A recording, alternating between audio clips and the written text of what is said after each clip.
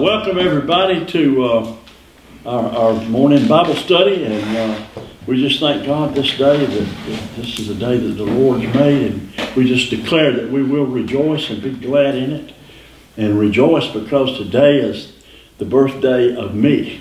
Happy birthday! And happy to be here 74 years and working on my 75th as of this morning. Well, early today at 12 this morning, started working on my 75th year. So I'm happy to be alive and well and living in the kingdom of God, and rejoice that all my friends are surrounding, and we're going to talk about worshiping God today, kingdom worship, and what it means to worship God. Let me say that we're glad you're here today as well. You are a very integral part of this Coach Solar family. We love and appreciate you. Well, thank you. I love y'all too. I love coming up here and being part.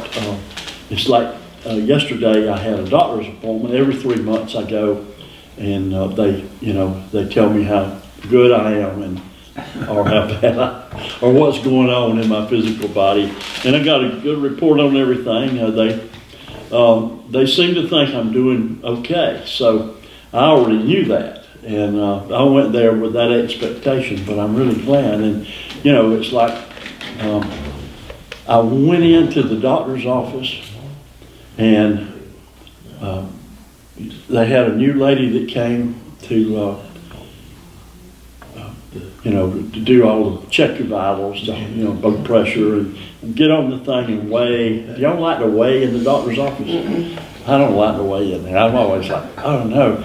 But I was pleasantly surprised. I hadn't been weighing at my house. I looked at my scale the other day, and I thought it said one thing. I got on the scale yesterday and realized that I thought I had gained a lot more weight than I had, and I got on the scale and realized I hadn't.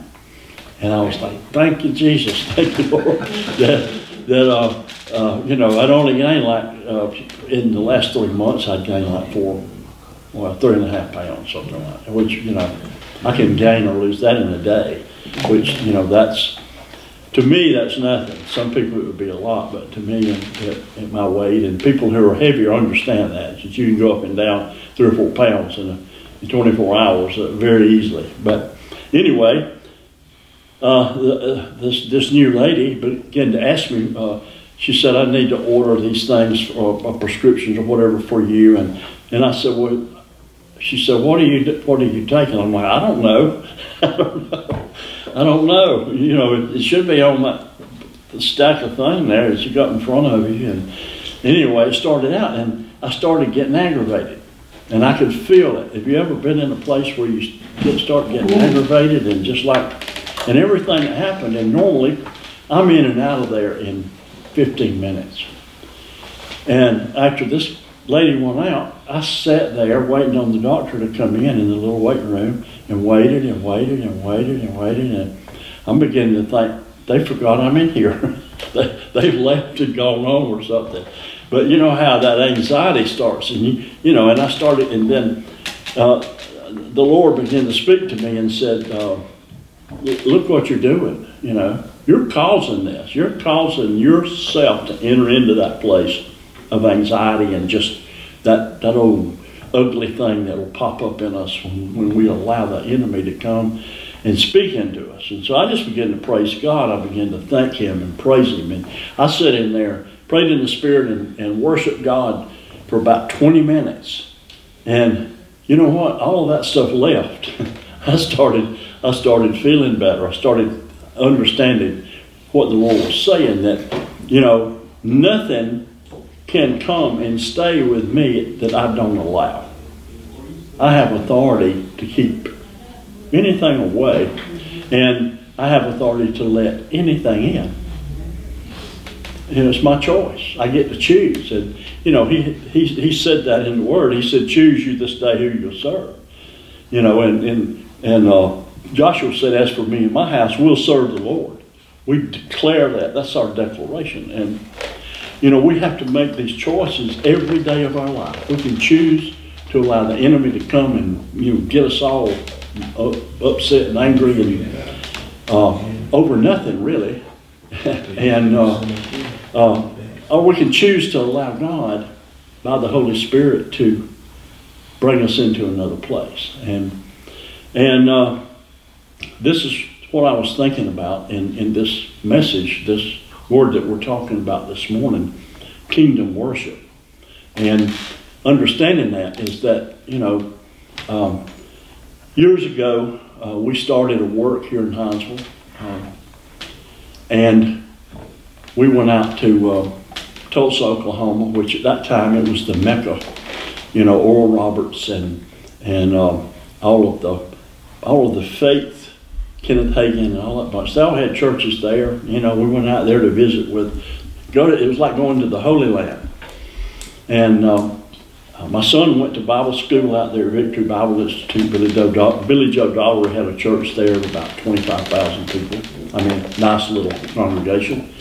And it was there on the campus of the Oral Roberts University, the Navy Center. And we went out there several times while he was there. And of course, we met all these people and joined the network of folks out there. But one of the things that we saw out there was totally different than anything we'd seen here. At that time, and we're talking about in the early 80s, there was not any churches in this area here of Hinesville that had actual praise and worship. They all, had songbooks and they sung 3 songs and they had the preaching. That was the way the service went. And so we went out there and we saw a different world. We saw people raising their hands and praising God, and and they had the praise music. And guess what? They didn't have any songbooks. They had everything projected up on the screen, so you didn't need a songbook. You get the words right off the screen. So we decided that's what we need here. So on the way back, at a trip we made, we went to a friend of ours in fact, a friend that had led me to the baptism of the Holy Spirit was in the military at the time. He was a colonel in the Army, and he was stationed at Fort Hood, Texas. We went there to visit with him. And I went into the officers club there at Fort Hood, and of course God speaks to you in bathrooms. You know that, don't you? And he spoke to me and said, I want you to go back and start a work there. Well, work means, get people together and preach and teach, whatever. And so as we began to drive back from Fort Hood back here to Hinesville, the Lord began to speak to me about things with me. One of those things, and I had it written down on just a little scrap piece of paper as he was speaking to me, one of them was an overhead projector. And I'm like, okay. So once we started the work here in Hinesville, of course, at that time we had nobody that could sing or play an instrument of any kind, and Clay wasn't a very good singer. He might be, but he wasn't willing to lead anybody in singing.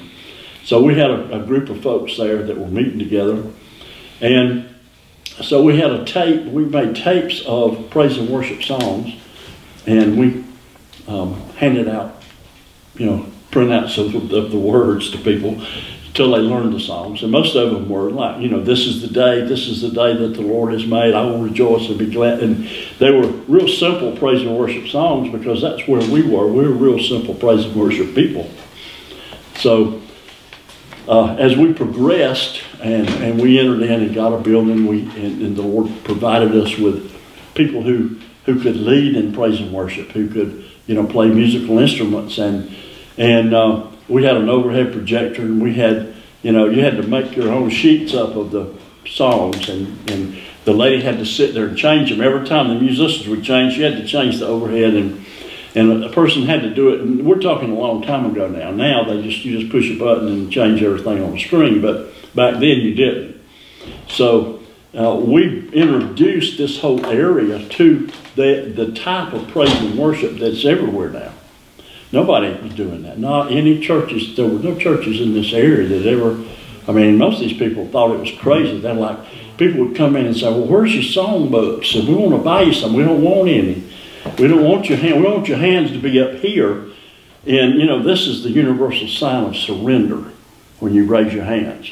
So that's what it means. When you raise your hand to God, it's a universal sign of surrender to God.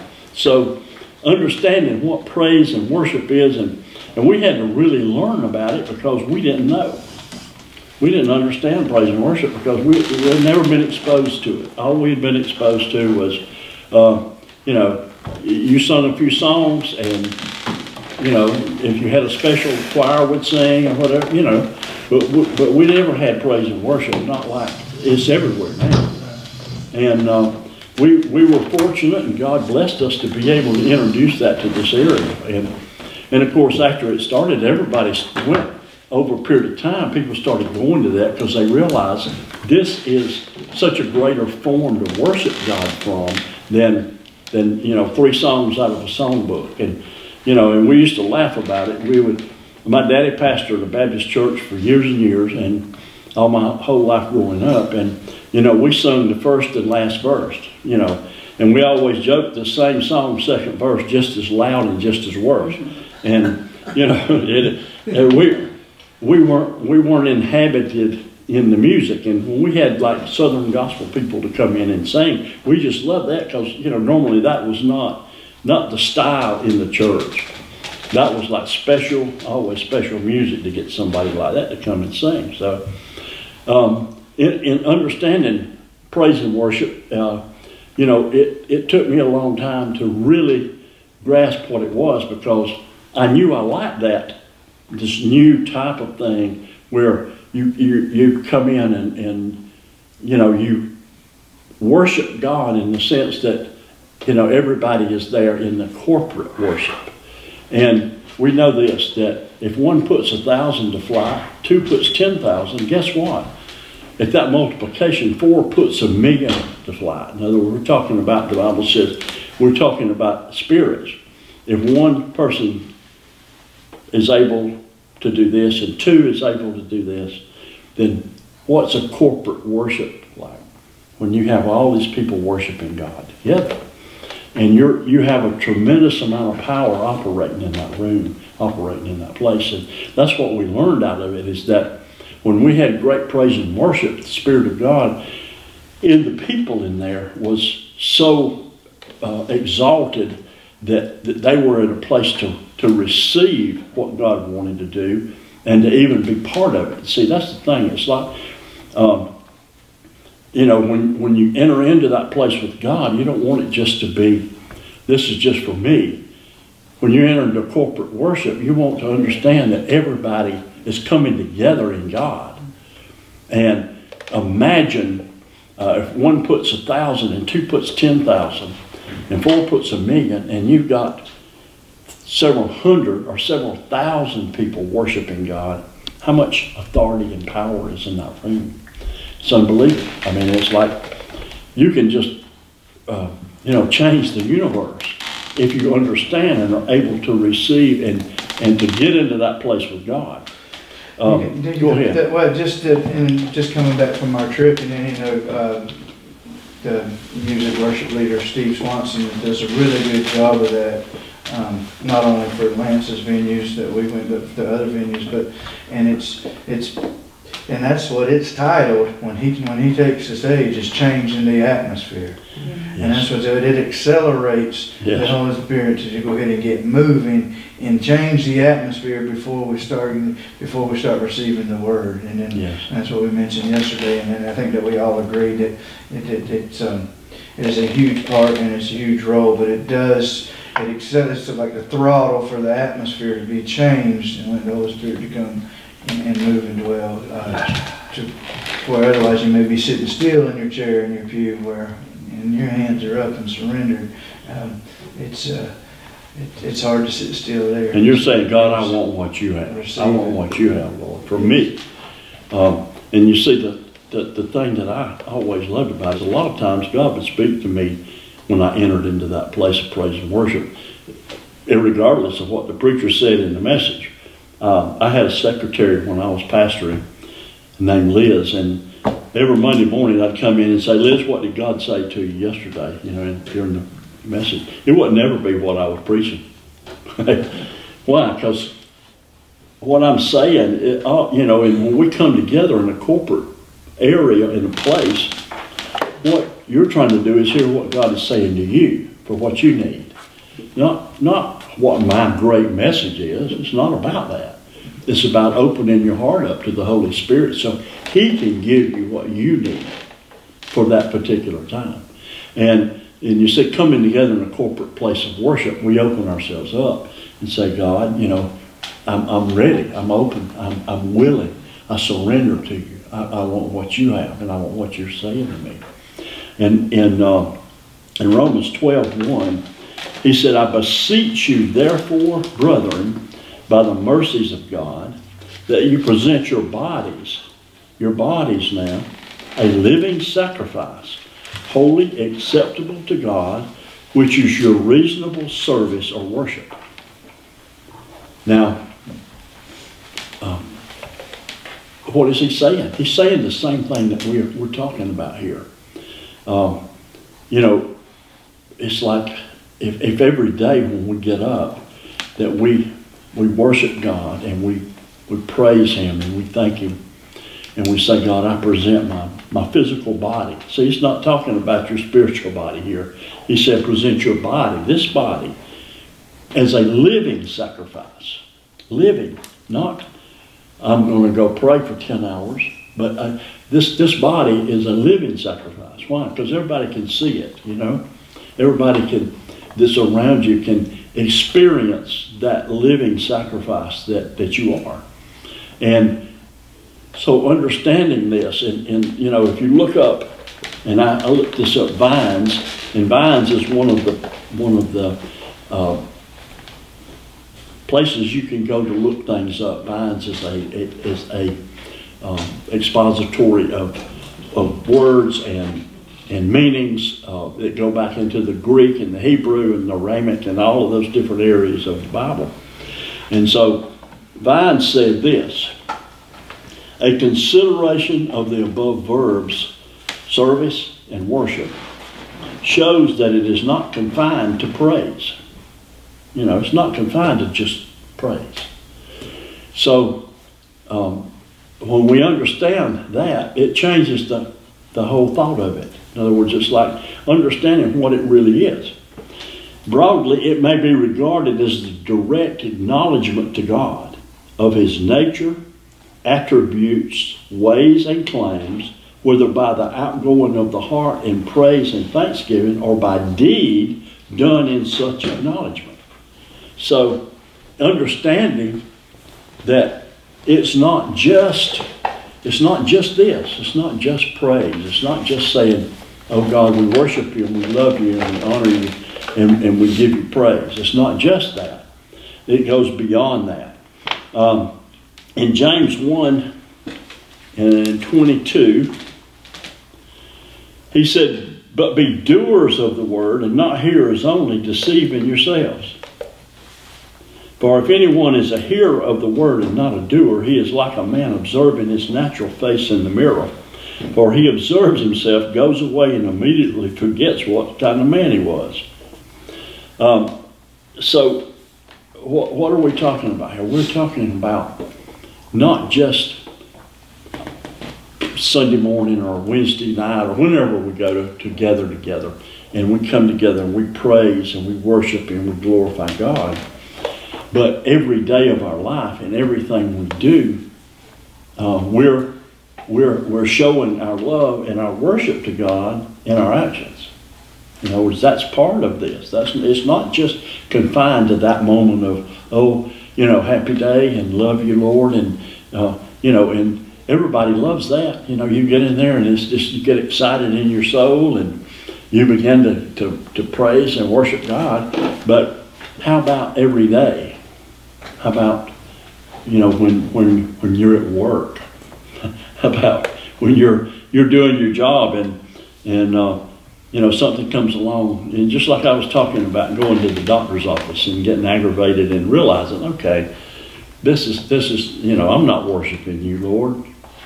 You know, I'm not worshiping you. I'm worshiping my flesh. I'm saying, this didn't go like I wanted. It's not, you know, this isn't exactly the way I wanted it to go. So, you know, and we begin to come against the things of God. And what happens in that whole situation is we allow the enemy to steal our joy. The joy of the Lord is our strength. It's our strength. And so, is the enemy after my faith? No. He's after my joy. Why? Because when he gets it, he gets it all. It's the whole package. The joy of the Lord is my strength. And see, there's a difference between joy and happiness. Happiness comes from the word hapstance, which means something that just happens. It's like if you get a new little puppy and he's so beautiful and you love him, and you know, and then you just, oh, he's just so wonderful, and then he runs out in the street and the car runs over, kills him. Well, that's a hapstance. You're happy one minute with him, the next minute you're unhappy.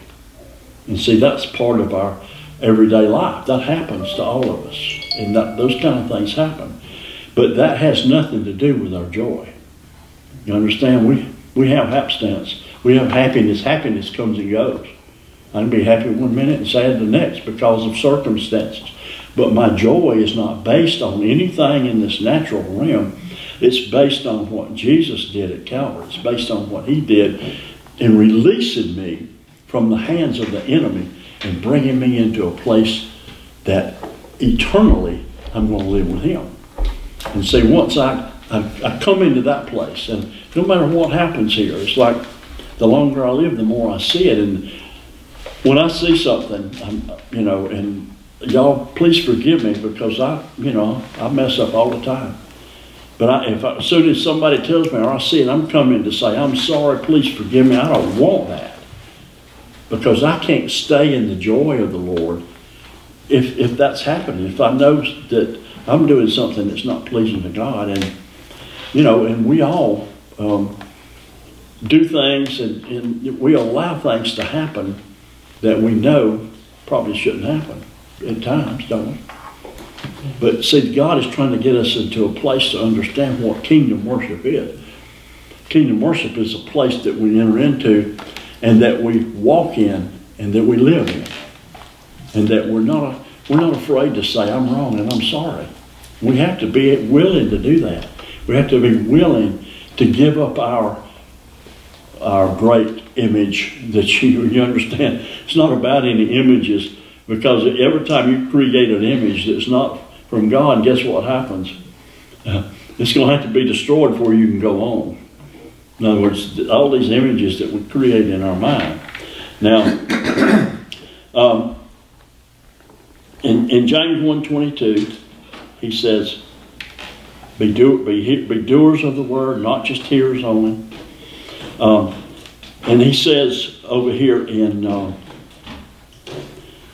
James 1, verse 2, my brethren, count it all joy when you fall into various trials, knowing that the testing of your faith produces patience. But let patience have its perfect work, that you may be perfect and complete, lacking nothing. If any of you lacks wisdom, let him ask God, who gives to all liberally and without reproach, and it will be given to him. But let him ask in faith, with no doubting, for he who doubts is like a wave of the sea driven and tossed by the wind. For let not that man suppose that he will receive anything from the Lord. He is double-minded, unstable in all his ways. So, listen to that.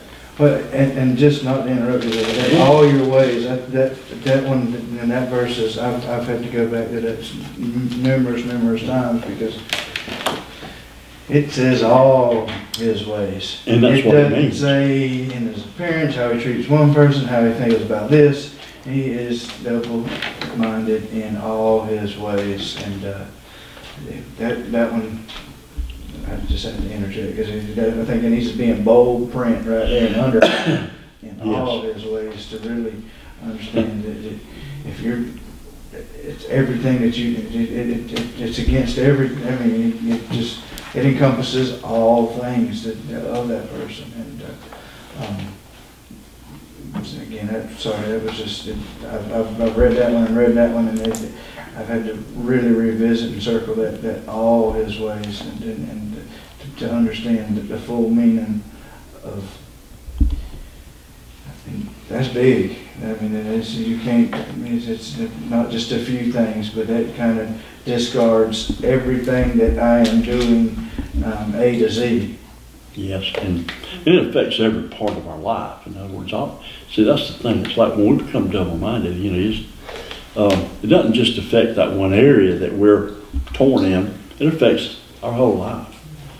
And the thing about worshiping God is that we worship Him in everything we do, you know, in everything we say, and you know, that's the thing. It's understanding that it's not just that time when we're all together and we're praising God in a corporate worship scene, but it is an everyday life, a living. He says, present your body what? As a living sacrifice. Living, in other words, our life, not our small window of time that we come together corporately to worship God, or when we do it even in our house or wherever by ourselves. But you know, understanding that it's a way of life. It is a way that we become living sacrifices. That when somebody hurts me, like I got aggravated at this lady, this young lady that was, you know, doing it in the doctor's office, but immediately then the Holy Spirit's like, okay, dummy, I'm gonna let you sit here. I guess I'll still be sitting there if I hadn't said, Lord, I'm sorry. Please help me. I'm wrong. And in other words, if I hadn't admitted that and gotten back in that place, you know, and that's what he's saying here. He said,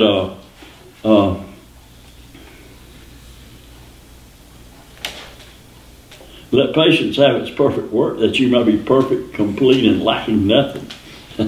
Patience have its perfect work. Patience.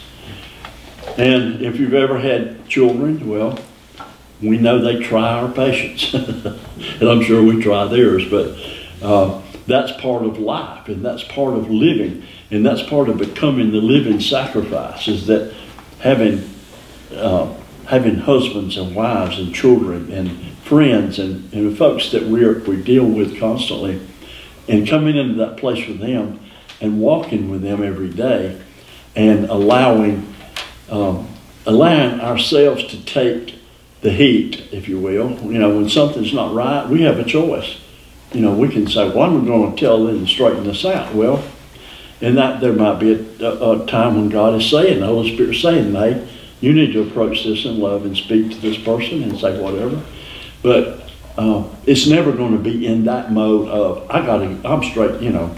It's not like that. God's trying to get us to a place where we approach the things by the Spirit of God, so that we are no longer ourselves out here, you know, making things work and trying to put the square peg in the round hole and make everything fit. It's when we come to that place to understand that God has a place for us to walk in peace. He designed us to do that. He made us to be able to do that. And when I lose my peace, I know something's wrong.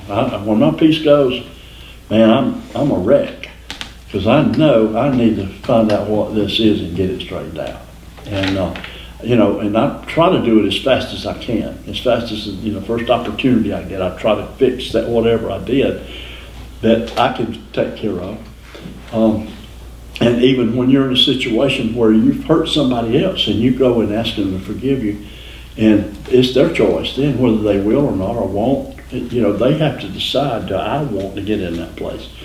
But if we present our bodies as a living sacrifice, holy and acceptable unto the Lord, which is our reasonable service of worship. And service, you know, when we understand that, what is our reasonable service? What would you think that would be? Yeah, anybody? What was the question? What is our reasonable service? In other words, he said, present your body a living sacrifice, holy and acceptable unto the Lord, which is your reasonable service of worship. I think it goes back to what you're talking about. Don't be double-minded. Be a living sacrifice. That's our, you know, lead by example.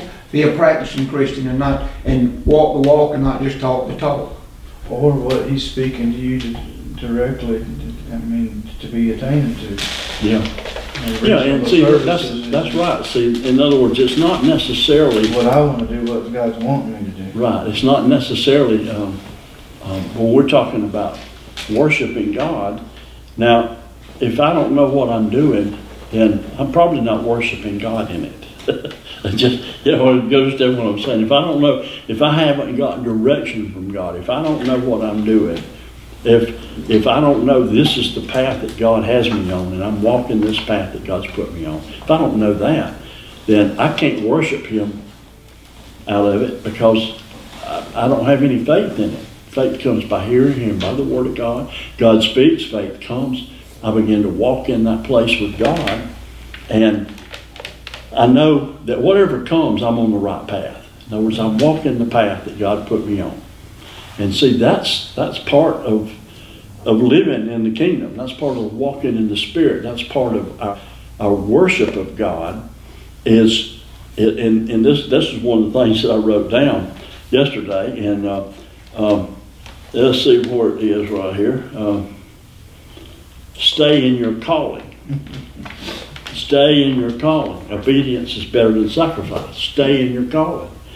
And you say, what happens when I get out of my calling? Everything gets all messed up. And to that point, obedience is better than sacrifice. You cannot make up and sacrifice what you lose in disobedience.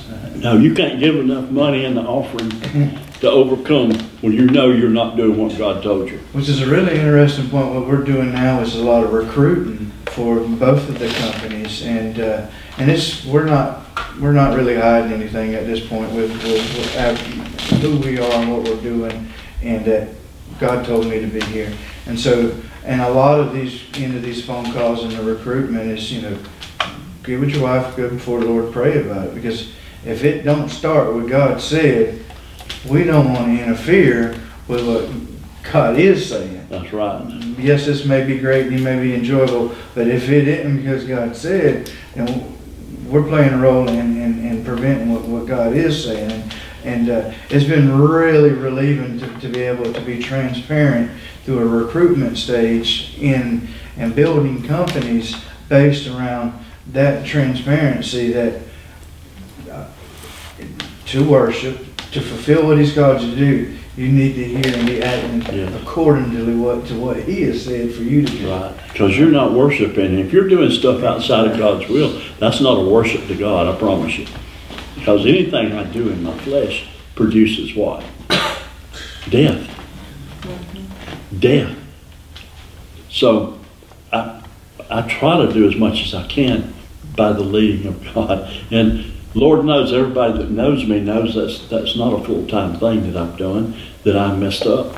But if I do something, I'm going to try. As soon as I find out, how bad I messed up, I'm going to run to you and say, please forgive me, I'm sorry.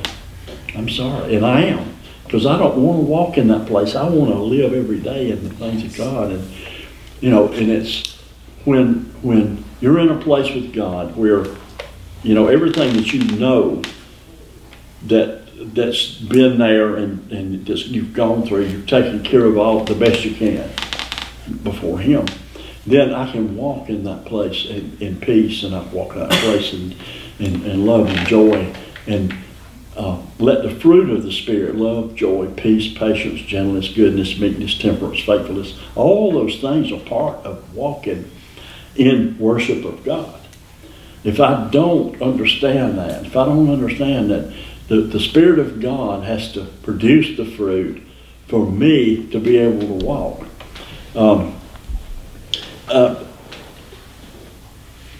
And this is what I wrote down some of these things in worship. Use the measure of faith that God's given you. The Bible says He's given every man a measure of faith. And the Bible also says we grow in faith. How do we grow in faith? Well, if you take the life of a living person, and when they're little babies, what happens to a baby when it's first born? Somebody's got to take care of it, or it's not going to live. In other words, it's got to be taken care of. Somebody has to feed it and change the diaper and make sure everything's okay, you know, keep clothes on if it's cold, take clothes off if it's warm, you know what I mean? It's like somebody has to take care of that baby. Same way with Christians. As young Christians, somebody has to take care of those young Christians. And God, I promise you, God has called somebody to every Christian that's first come into the kingdom of God. He's called somebody to take care of that baby. And see, that's one of those things that has to happen in order for us to be that living sacrifice. And in the Greek, there's several words that describe children, and when it talks about children and sons and daughters and all those kind of, in the Greek, there's several words like there is for love. You know, there's several different words for love in the Greek, and they all mean different things. Agape is the God kind of love. Well, as a child, a napios is a baby. I always think of, when I see the way I always thought of it in my head was napios is a nipple baby. It's a baby that's a suckling for the mother. It's a young, newly born baby. And then, and that represents a child up to a certain age, and then the pation is like, it goes up to the teenage year, and then that's the teknon. And of course, that's, you know, that's the time when the struggle happens in all of us in our walk with Christ and everything that happens. You remember those teenage years? Those were the toughest years. I know Ella's almost there. She's not quite there, but she's almost there. But those are the years that we have to really pray over our kids and trust God with them a lot. And you know, when you come into a weos, that's a fully matured son or daughter. In other words, the weos is the fully matured, and that's the young people in the Lord. Now, they might be like me, 74 years old, and still be a young person in the Lord, a weos. But then you go on from there, and the pator is a father figure in the Lord, and then there's a presbyter, and that's a grandfather in the Lord. So all of these Greek words represent things in the Bible when it's talking about our growth and how we go. And so the worship of God grows as we grow. The worship of God, the more we understand it, it's not just that time when the hands are up and you're saying, God, I praise you and worship you and glorify you and magnify you. It's not just those times, but it's that daily walk when I go out. That's the worship, because this time is a much smaller time than the time we're out there dealing with people. So which time should we really say, God, help me with and look after me in this place, and Holy Spirit, guide me and direct me? And He will. He wants to. He wants to lead us in that path, and He doesn't want us to get messed up in it. Love, I wrote down. Of course, we know you can't operate anything in the kingdom without love. I mean, everything operates by love. Everything in the kingdom of God, faith works by love. It won't work without it. You might say, I can do all these things, but if it's not done by love, it don't count. In other words, we're building up a heavenly kingdom here. We're building up a reward. And what did Jesus say? Lay your reward up where? In heaven. Why? He said the moths can't get it, thieves can't break in and steal it, nobody can touch it. So what is He talking about? What I do by love is going to last forever. In other words, what I do by the Spirit of God in the Spirit of love is going to be laid up for me, a reward in heaven, in a place that can't be touched by the things of the earth. In other words, nobody can touch that. What I lay up there can't be touched. So I want my life to reflect that. I want the things that I'm doing to be motivated by love. And the fruit of the Spirit, of course, you know, the first one is what? Love. Love, joy, peace. Above all. And see that, you know, if you want to know how grown up you are, just look at those. Love, joy, peace. Am I walking in love? Do I have joy? Am I in peace? Patience, gentleness, goodness. my hardest thing was to get under control, and I thank God He's helped me in that area a lot. And I still have to sometimes deal with it, and most men do, is gentleness. Gentleness. You know, in the South we talk about a gentleman, and that's the guy that opens the door and says, yes, yes sir, no sir, yes ma'am, and you know what I mean. It's like we have created an image of what a gentleman is. But the gentleness that God's talking about here is a very deep spiritual thing that manifests outward. And it shows in a place that when somebody's hurting, that I can identify with them.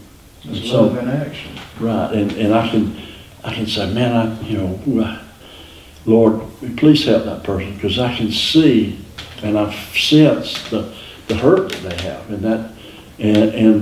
and the gentleness is not just in that, but it manifests. Mine, of course, my background as a police officer and a deputy sheriff and a bondsman, it was not relegated to love, joy, and peace. It was relegated to a lot of other stuff. So I had to learn to deal with that. I had to learn how do I do that, Lord?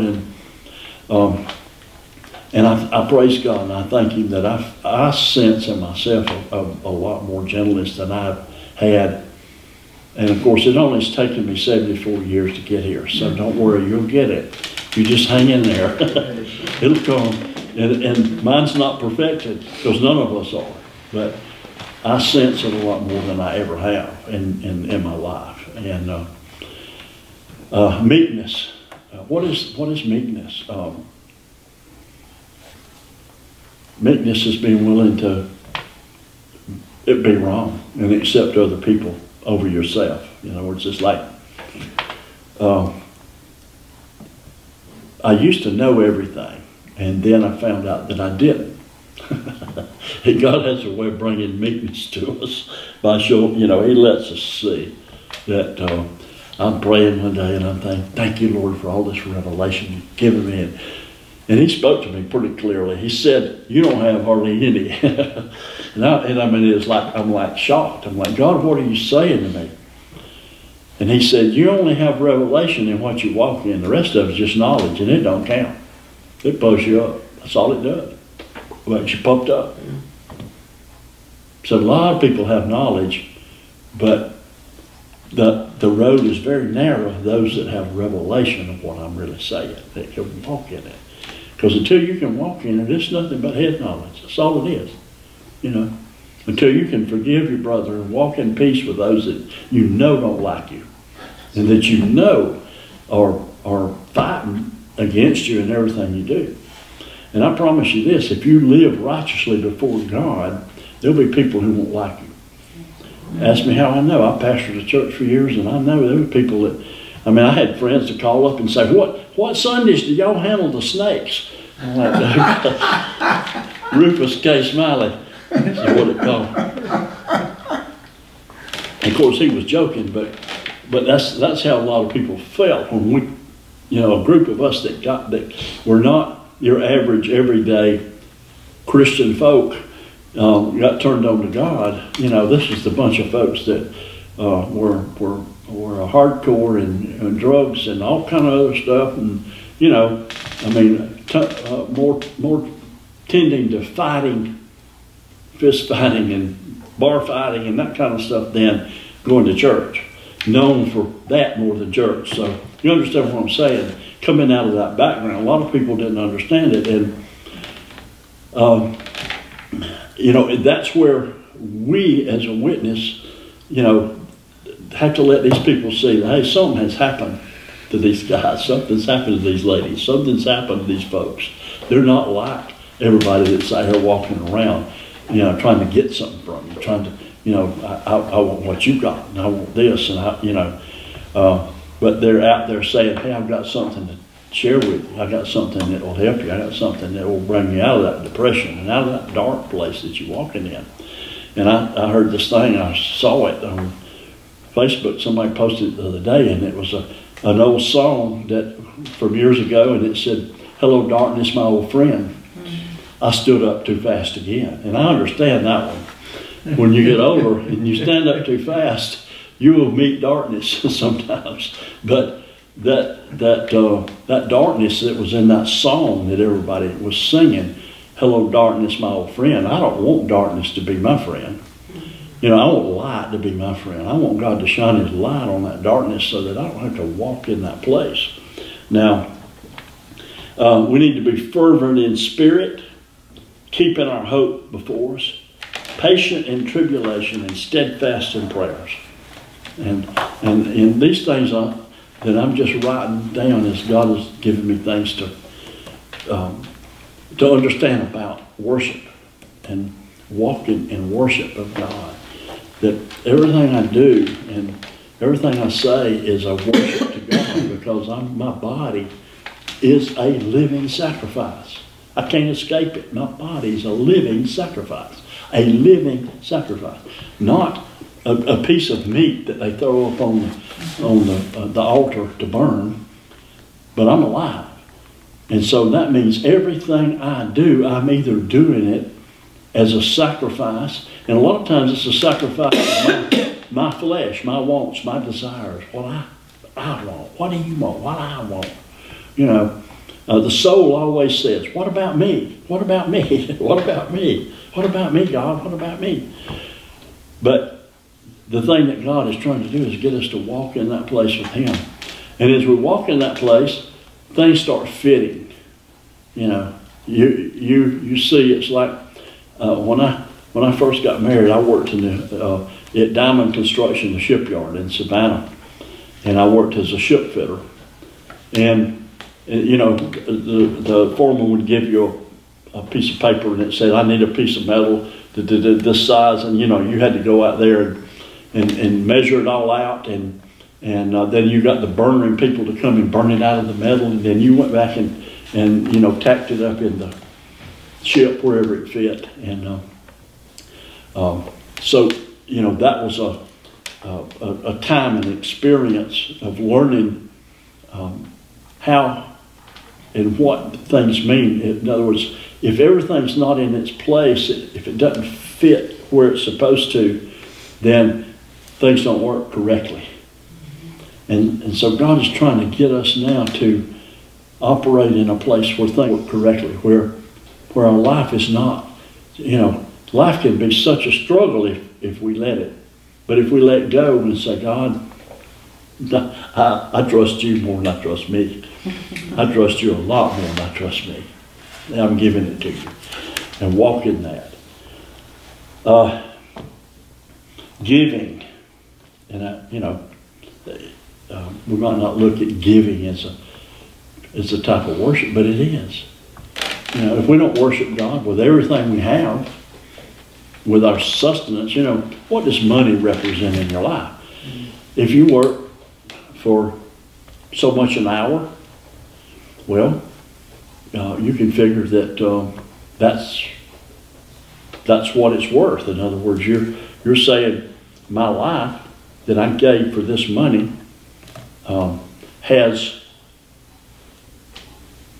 I've given this over, so now, God, I want to give you back part of my life that I gave working for this money. So when you give God your money that you earn by working, you're giving Him part of your life. You understand? Because that was you gave part of your life. You gave every hour that you worked, you gave that hour of your life to that company or that place or wherever you work, and they gave you so much for it.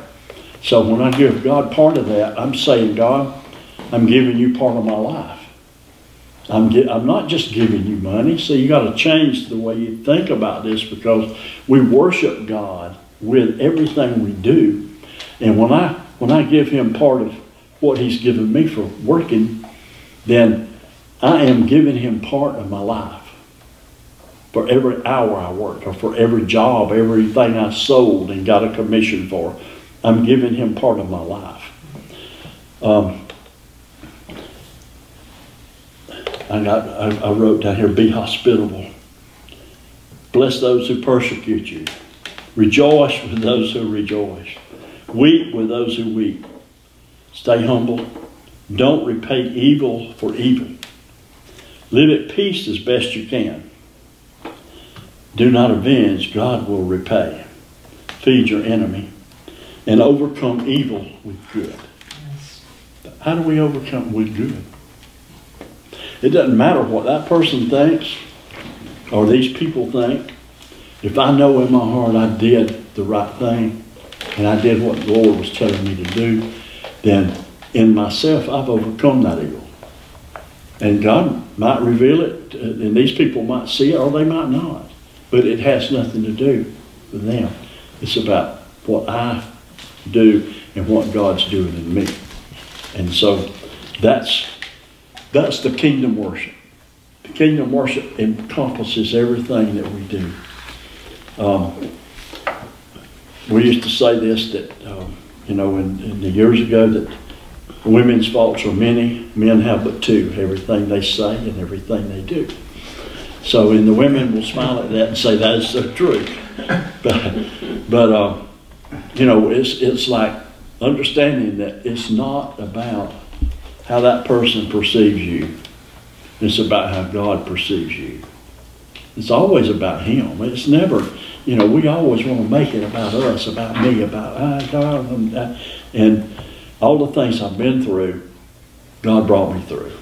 All the things I've been through, God brought me through.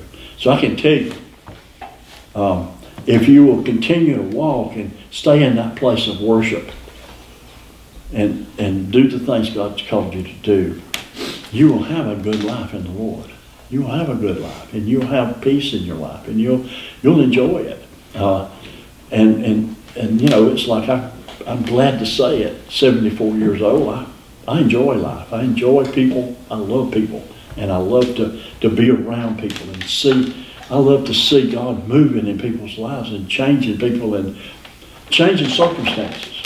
He'll sell your house, won't he? Absolutely. He will sell your house, and one day, He will do what He needs to do to cause things to happen.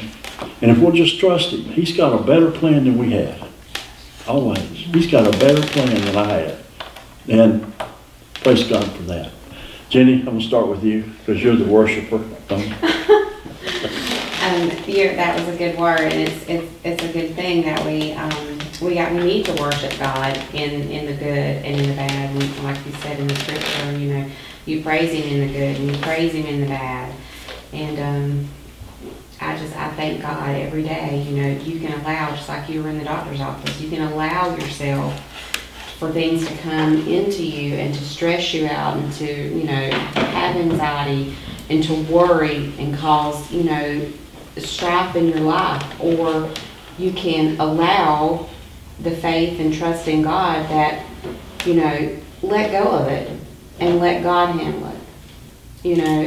For months, I was stressing about, these medical bills with our insurance with James. It was over $20-something thousand in medical bills that they were denying to pay because it was a pre-existing condition. So, we fought for months since December, and God's been dealing with me. Let go and let me handle it. Let me trust in me.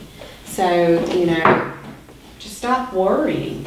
Don't allow those things to come in and cause this in your life. And we got a phone call, or actually I called on Friday of last week, and they overturned the decision. And they're going to cover all the medical bills. And just here recently, just things has been happening, in our life. If you just got to let go. If you live for God, with all your heart, God is, I feel like God is going to, He's going to be there. He's not going to just make everything a bed of roses, but He's going to pull you through it. Yes. It's not necessarily you can poof, you're out of this situation, poof, you're out of this situation, but He's going to, sometimes that may happen in that manner, but, other times He's just going to see you through it, and through that, it's going to make you stronger, and then He's going to be able to use you as a witness to others in those situations. And I praise God. Here lately, I've just been praising God, silently in myself, and sometimes, out loud through situations, some things that, we've been going through. And he's talking about selling the house. And we had a showing, day before yesterday, I think it was, and it's just something you can sit there, oh God, they gonna do it? Are they gonna buy it? And, you know, you think all these crazy thoughts. And, you know, I was telling my husband, I said, you know, my mind is like a wheel, and sometimes it just keeps turning. All that keeps turning. And the devil knows that, and he uses that, or tries to use that. And I can just allow myself to get into a place and take a situation that could be so minute, and the devil can just make it like a mountain when it doesn't really have to be. Yes. You know, and let go and let God handle the situation. Stop worrying, and then, you know, let God handle it. And then my house sold. Praise God. You know, just things has just been happening. I just thank God for it. You know, I thank God for those bad situations, and I thank God for those good situations, because if it wasn't for the bad, then, you know, we wouldn't have any lessons to learn or any strength, you know, to build or faith to grow. So I thank God. You thank God every day that you're waking up, and you can take that breath right there. You know, we take a lot of things for granted that God gives us, and sometimes it takes a situation that God will allow you to go through to appreciate and be more thankful of that breath. Because once that breath is took from you, or you're almost to that point to where that breath leaves you, you're more thankful for it. So don't ever take the small things for granted also in your life that God has given you, just the small things. But thank God and worship God and stay in that in your life. Isn't that something though with those thoughts and fears? You know, all he's got to do is a little bit, and he said, I'm done, she'll do the rest. And just plant that seed, and then that fear, depression, boredom, anger, anxiety, sadness, all of those things, we do a great job of doing the rest. Once he gets that little bit in the pot there, they'll do the rest. Praise the Lord for that. Two things. One of the things that I mentioned a couple of weeks ago when I was privileged enough to deliver the message was about things that keep you out of the walking in the kingdom of God. And one was double-mindedness, and you touched on that today.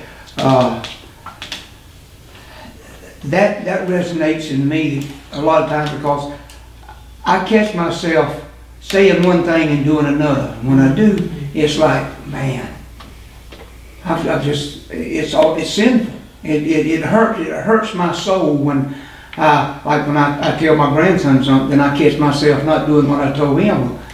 You know, that makes me shallow, and that hurts. But it's a learning process, I really.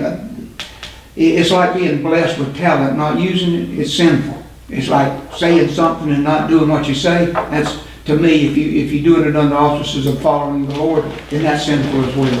And I feel very confident he doesn't appreciate it, or doesn't like that. He frowns upon that practice. Yeah, and it's amazing. And I hate to keep bringing this up, but it's every time I do a morning devotion, come in on Wednesday, you talk about, or Clay talked about the same thing that I talked about. You talked about being a living sacrifice, and about light and darkness and all. And I'm going to take the opportunity here. The thing I said I wrote out this morning was 2 Samuel 22:29. You are my lamp, O Lord. The Lord turns my darkness into light. The whole of chapter 22 of 2 Samuel is the song David sang to the Lord on the day the Lord rescued him from all his enemies and from King Saul. David also tells of God's love and protection in Psalm 27. David was simply glorifying the mighty mercy and grace of his professed God. Like until biblical times, God offers to all who confess and acknowledge Him the same protection He afforded David. God is our true help for today and our hope for the future. In a world that seems to grow darker and darker day by day, the Lord can and will turn our darkness into light.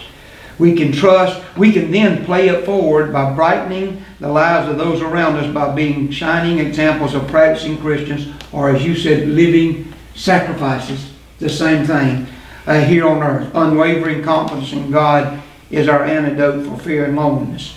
By being a living sacrifice, that means walking the walk and walking in His kingdom. We can be a shining example to other people by the life that we practice and life that we live. Right. That's good. Suzanne? It's not about you or them, but how God perceives it.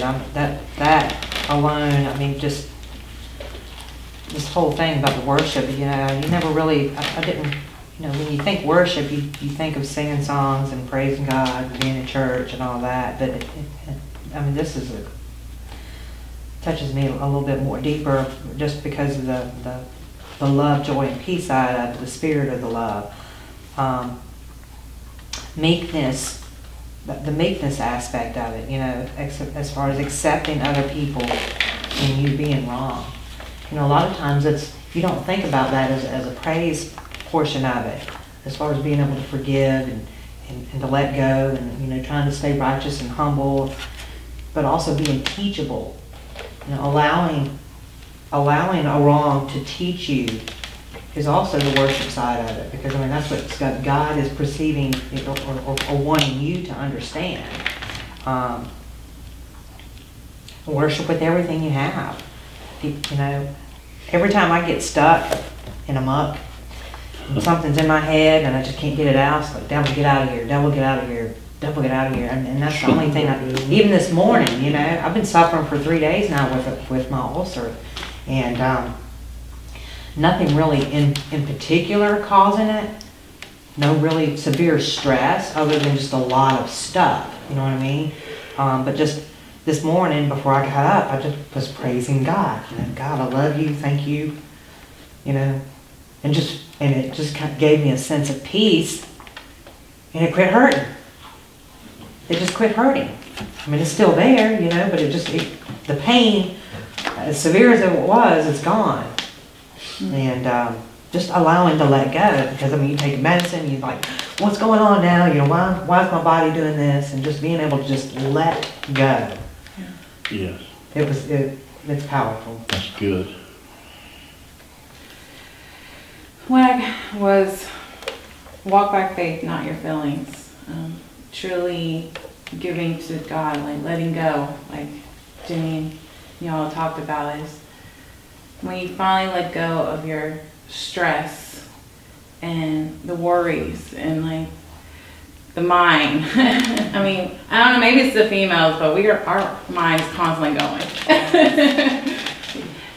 But yeah, when you finally just let go and just talk to God, and God, I believe in you, I trust you, I know it will get better, I know this is your plan, it will let go of the stress and the worries. And I have to catch myself a lot because there's a lot going on in my life, and I just have to say, God, you're in control.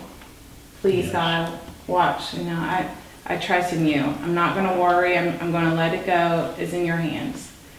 And I feel better. I do. You just got to let it go. But yes, walk by faith, not your feelings. Feelings change. I mean, God is there for you. Amen. It's good. Mike. A couple months back, Lewis, we had the pleasure of having Lewis Green here, Green Pastors, and he imparted a saying and a mindset, concept into me that's has changed my